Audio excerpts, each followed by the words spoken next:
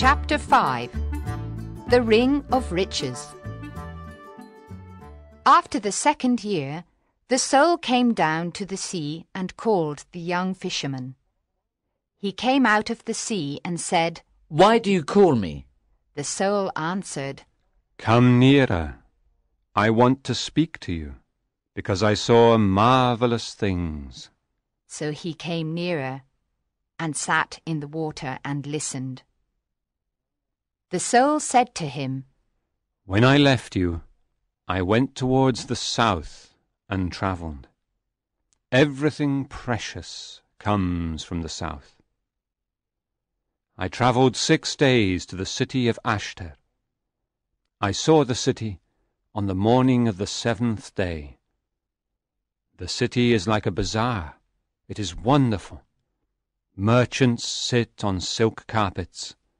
Some of them sell strange perfumes from the islands of the Indian Sea and the oil of red roses. Other merchants sell fantastic jewelry with tiger claws in gold and leopard claws in gold also. The people sell all kinds of fruit: purple figs, yellow melons, white grapes, red gold oranges, and oval lemons of green gold. I saw an elephant. It stopped and began eating the oranges, and the people laughed. You cannot imagine how strange these people are. When they are happy, they buy a bird in a cage. Then they release the bird because they want to be happier. When they are sad, they hit their bodies with thorns because they want to be sadder. On the feast of the new moon, the emperor came out of his palace and went into the mosque to pray. The people covered their faces, but I showed him no form of respect. That night, the guards of the emperor came for me. They accompanied me into the palace. We walked across a great court, and then we entered a beautiful garden. At the end of the garden, there was a pavilion. Then the captain of the guard told me to enter. The young emperor was there, on a bed of lion skins, and he held a falcon. A Nubian stood behind him. A large scimitar of steel was on a table next to the bed.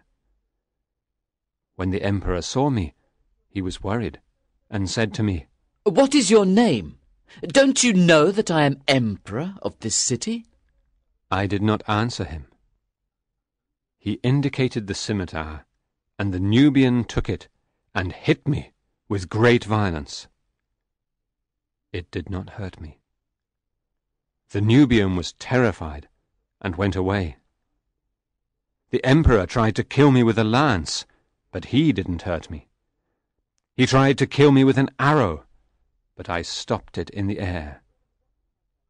Then the emperor said to me, "Why can't I hurt you? Are you a prophet, or the son of a prophet?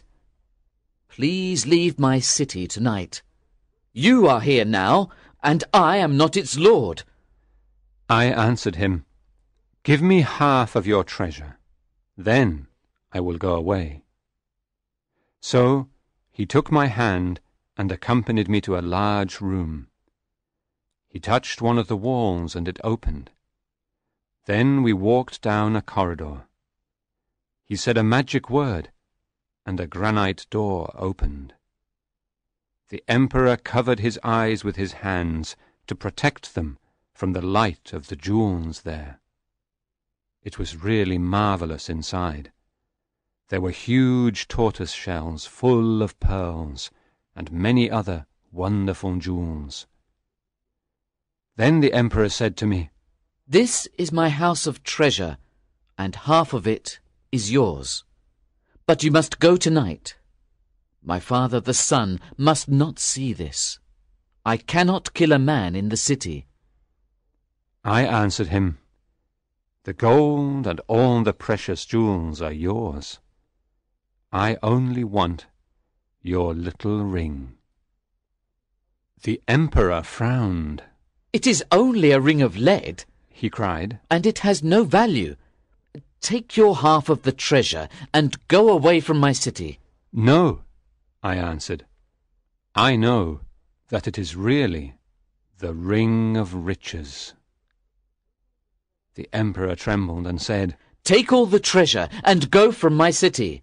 You can also have my half of the treasure.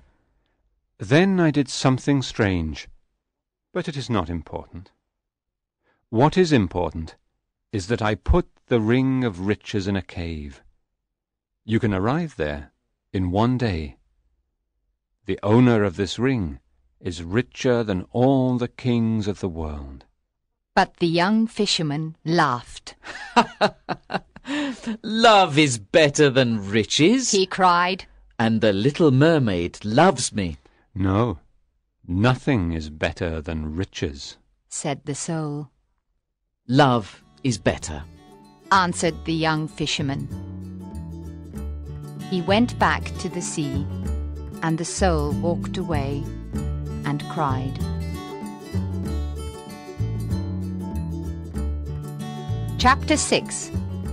The Soul's Third Journey. After the 3rd year, the soul came down to the sea and called the young fisherman. He came out of the sea and said, Why do you call me? The soul answered, Come nearer. I want to speak to you, because I saw marvelous things. So he came nearer and sat in the water and listened. The soul said to him, I went to an inn near a river in a city. I sat with sailors, and they ordered food and drink. After some time, an old man entered with a carpet and a lute. He put the carpet on the floor. When he played the lute, a girl came in and began to dance. There was a veil on her face, and she had no shoes. Her feet moved on the carpet like little white pigeons. It was really marvelous, and it is only one day away from here. The young fisherman heard these words. He remembered that the little mermaid had no feet and could not dance. He thought, It is only one day away, and I can return to my love. He laughed, stood up in the water and walked towards the beach. When he reached the beach, his soul ran towards him and entered him. Then the young fisherman saw on the sand the shadow of the body of the soul. They began their journey, and the next evening they came to a city. The young fisherman said to his soul, Does she dance in this city? His soul answered him, Not in this city, but another. Let's enter this city anyway. So they entered and walked in the streets. The young fisherman saw a silver cup on a stall in the street of the jewelers. His soul said to him, Take that silver cup and hide it. So he took the silver cup and hid it, and they went quickly out of the city. When they were far from the city, the young fisherman threw the cup away. He said to his soul, It was not a good thing to take the cup and hide it. But his soul answered him, Calm down, calm down. On the evening of the 2nd day, they came to a city. The young fisherman said to his soul, Does she dance in this city?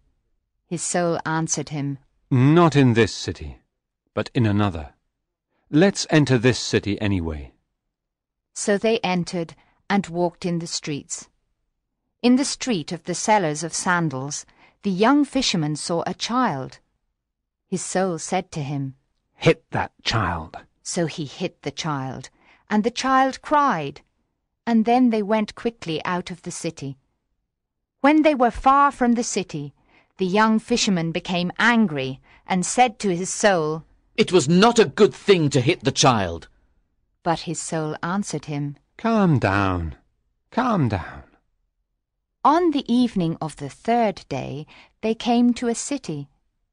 The young fisherman said to his soul, Does she dance in this city? His soul answered him, Perhaps this is the city. Let's enter. They walked in the streets, but the young fisherman could not find the inn near the river. He wanted to leave, but his soul said to him, Let's stay here tonight. Perhaps there are robbers outside.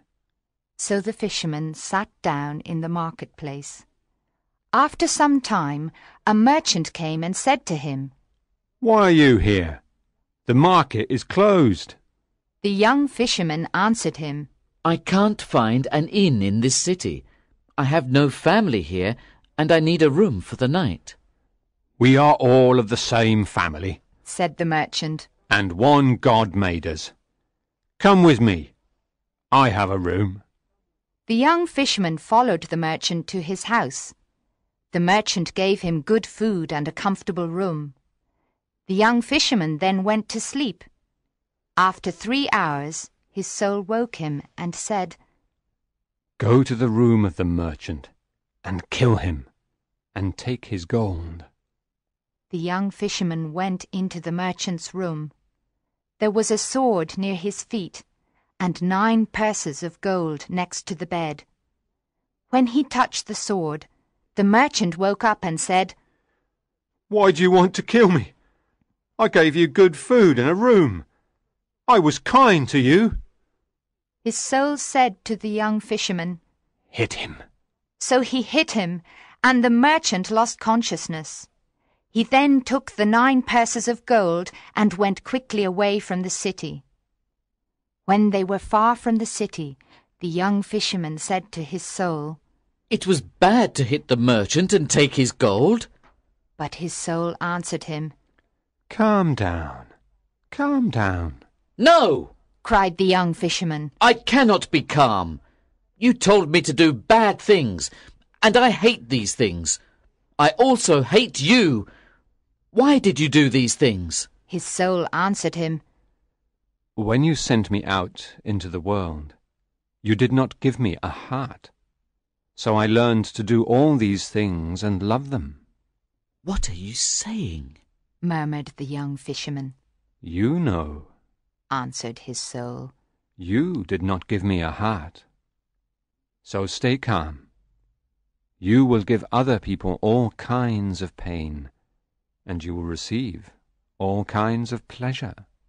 The young fisherman said to his soul, No, you are bad, and I forgot about my love, and did many bad things because of you. His soul answered him, You did not forget that you sent me away without a heart. Let's go to another city and enjoy life together. We have 9 purses of gold. But the young fisherman took the 9 purses of gold and threw them on the ground.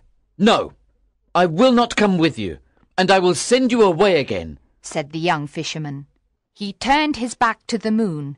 With the little knife he tried to cut his shadow from his feet to eliminate his soul. But his soul did not leave him, and said to him, The magic of the witch will not work. It only works once in a man's life. I will stay with you forever, and this is your punishment and your recompense. Now the young fisherman was desperate and cried because his soul was very bad. When it was day, the young fisherman said to his soul, I will tie my hands together. Then I cannot do what you tell me to do. I will return to the bay, because my love sings there. I will call her. I will tell her about the bad things I did, and the bad things you did to me. When he arrived on the beach, he freed his hands and called the mermaid. But she did not come. His soul laughed at him and said, Your love gives you little joy. Come with me to the valley of pleasure. That is better for you. The young fisherman did not answer his soul. He built a house by the bay and lived there for a year. Every morning he called the mermaid, and every midday he called her again, and at night he spoke her name. But she never came to see him, and he did not see her anywhere. His soul always asked him to do bad things, but the young fisherman never listened to him, because the power of his love was so great.